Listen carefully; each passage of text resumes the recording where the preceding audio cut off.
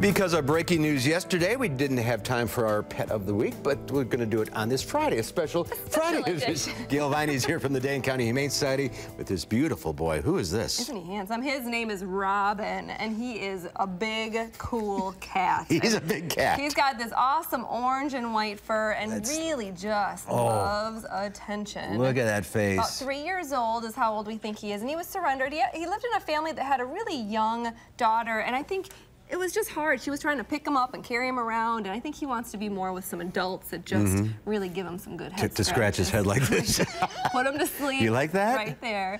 But they said he really loves playing with toys. He loves hanging out. And the coolest thing we've noticed at the shelter is he is totally a dog lover. Like, he loves dogs. Not a big fan of other cats. So if you have a cat, that's he might not be the right match for you. But if you have a dog and you're looking for a match for your pet or your home, or just a cat, I think he's as big as a small dog. Yeah, he is. But so it's kind of cool. Sometimes cats don't always get along with other animals, and he actually really likes dogs, so that's pretty awesome. I have a cat in our neighborhood that just loves the news hounds. The news hounds. And another cat in the same house hates him.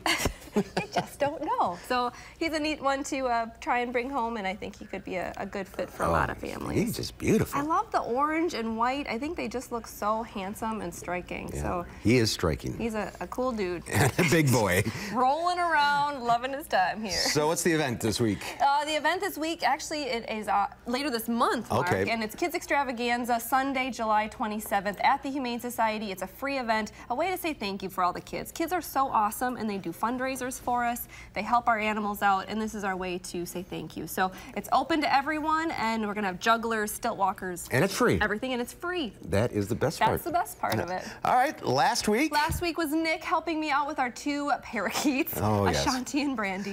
And they are still looking for homes, so come and give our feathered friends. But they have to go together. They do. They're a bonded pair. They're buddies, and they get along, apparently. They like to interact. At the shelter, they're way more interactive than what they looked like they were on TV. It might have been a little overwhelming, I think, for the parakeets. So parakeets or a cat, maybe not together. Maybe not together. Yeah. All right, separate, but both good. All right, let's get Robin a home here. He is great. For information on Robin and the rest of the animals at the shelter, go to giveshelter.org or call 838-0413. Thanks again, Gail. Thanks, Mark. We'll be right back.